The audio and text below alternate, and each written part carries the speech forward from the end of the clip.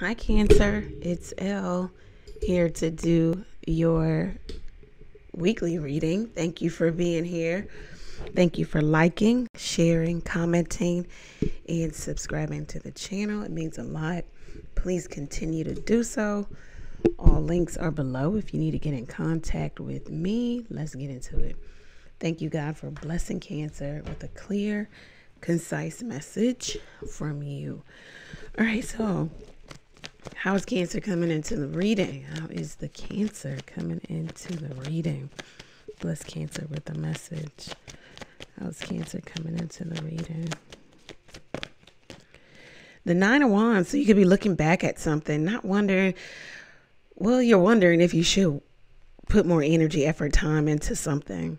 You haven't really left it alone energetically.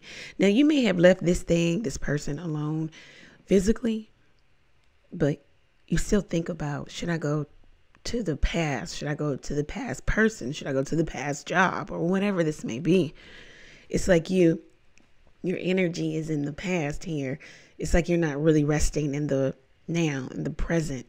And you really can't see what the future holds because you're still looking backwards. This card talks about you're really asking yourself, should I fight for this relationship, this job, this whatever this is? Something has been an everyday uphill battle, an everyday struggle.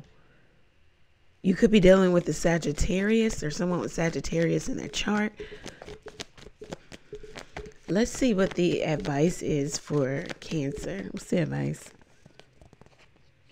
Maybe around the Sagittarius season, December, November, something will happen. The advice is the King of Wands and the Page of Pentacles. So you need to go after your heart's desire. You need to make a decision, especially if it's about love. You have options, but you know you need to make a decision about who and what you're going to put your energy, effort, time into. That is the advice here. You're looking at something from the past, and you might even have options before you. What is the outcome if Cancer takes the advice of the cards? Okay, you get two cards, the Four of Wands and the Eight of Pentacles. So it looks like successful completion of a project. Maybe you get your twin flame soulmate. Someone lives with you, or you guys reconcile. Reunion happens. You go on a date. You elope.